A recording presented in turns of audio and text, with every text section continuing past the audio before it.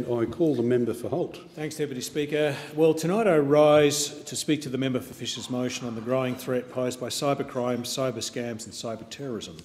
I obviously wish to start by commending the work of ID Care, which is the Australian and New Zealand's National Identity and Cyber Support Service.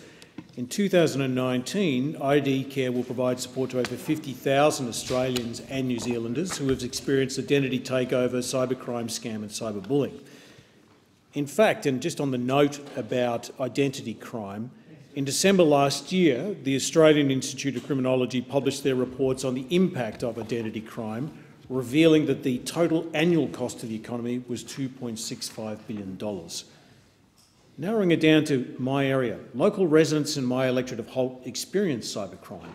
As an example, a constituent may receive a call from a person or entity purporting to be from a government service like the Australian Taxation Office, or from Medicare, or from people pretending to be from a bank, or simply they experience a cybercrime by wrongly responding to an email. As an example, earlier this month I was dealing with a constituent who had suffered from an ATO scam. They had received, I think it was a text or an email, and they had responded to it. But they felt, when it was explained to them that it was a scam, very humiliated for making a mistake when responding to an email. This is a very, very common occurrence. It happens from young people that serve me coffee that ask me to things in the morning to the people that assist us in our lives in different areas. It also can be challenging, Deputy Speaker, for people from migrant backgrounds, in particular when experiencing a cybercrime. Having a service such as ID Care that can be referred to via the internet is a great resource and a social proofing exercise. And I'd like to basically support the service and support its aim of providing critical support to people confronting identity and cyber security concerns. Australians really are. The internet is a great connector. It's a great economic tool. It's a great communication tool. But the downside of that tool is that many Australians are suffering from identity theft, internet banking fraud, tax fraud, travel fraud, relationship fraud and other cyber crimes like extortion.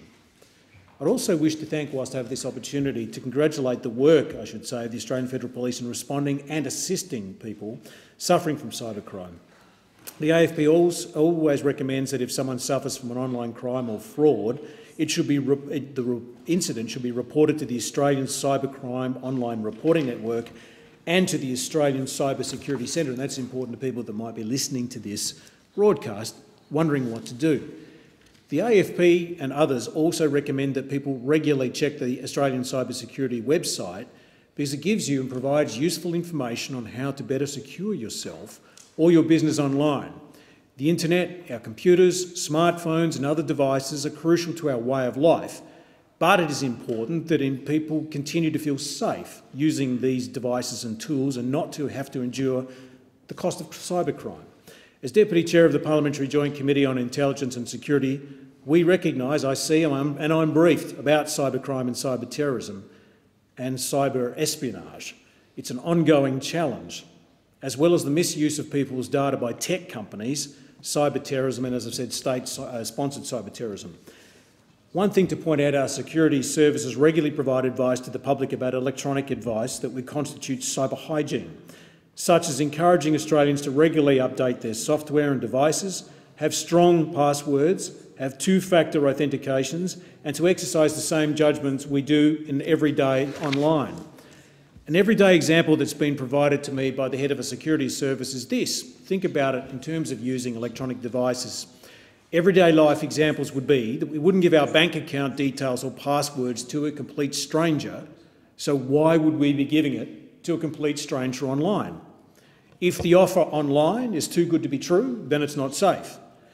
And it's interesting as I continue in terms of data, talking about the large social media companies and about the value of data. There's a program on Netflix that's called The Great Hack. It refers, in 2017, it basically details that data was proclaimed to have surpassed oil as the world's most valuable asset.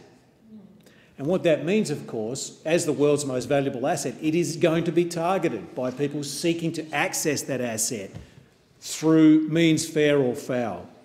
And that's why I'm happy to speak to this motion. It is something that people need to be aware of. Its information is stored, but it is vulnerable, and we should continue to support government's efforts to keep people safe. I thank the member for Holt.